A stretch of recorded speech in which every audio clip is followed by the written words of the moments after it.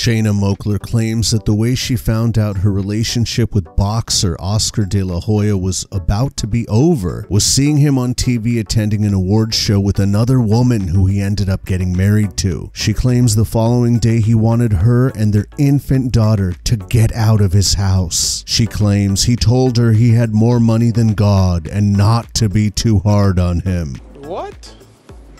He also threatened that if she tried to get too much money out of him, he wouldn't see their daughter until she was 16. She claims he actually didn't have a relationship with their daughter until she was 16.